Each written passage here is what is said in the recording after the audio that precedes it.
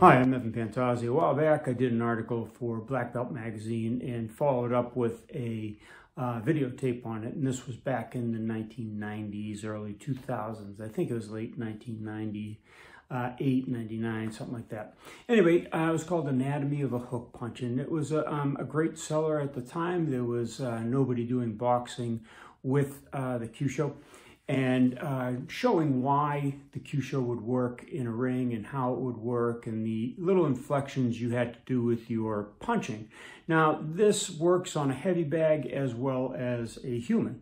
And there are many targets on the body that you can utilize the hooking punch. Now, what I'm describing as a hooking punch isn't just the classic swing, although that's involved as well. The hook is the dropping of the fists. Now, when you're doing this into the body, it takes a little bit more practice or training, because what's going to happen is you're going to hit a heavier mass than just the head. Now, this still works with the gloves, even the big 16-ounce gloves. So when you're dropping these punches, you're going to be needing that hooking action of the hand. Now, if you've watched my 6G hands film or many of the excerpts here on YouTube, you'll see that the wrist is a great enactor for Kyusho. And the reason is the transference of kinetic energy. Now, when you just bang a person in the head with a hooking punch, what's going to happen is the head turns to the side or moves to the side. Neck muscles absorb a little bit of the shock. The body muscles, of course, the head takes the brunt. But as it moves away, it absorbs a lot of that power. And sometimes if they're hooked just right, they're going down anyway because the head rapidly turns and it activates the brain stem. Well, if you're not going to activate the brain stem because you've got like a jab, you're going to need a hooking action with the hand.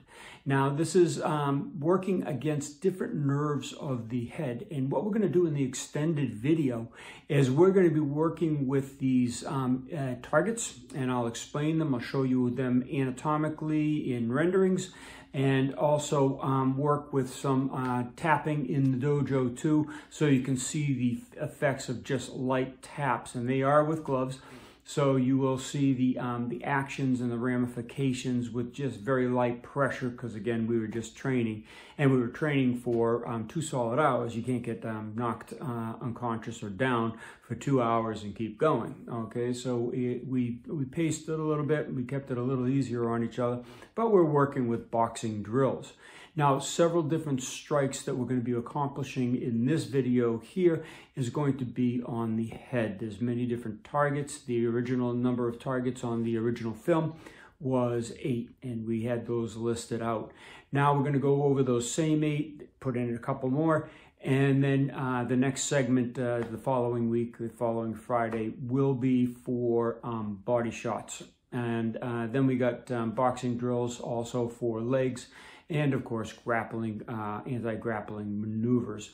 So stay tuned. In the extended version, we'll be bringing you the redo of Anatomy of a Hook Punch.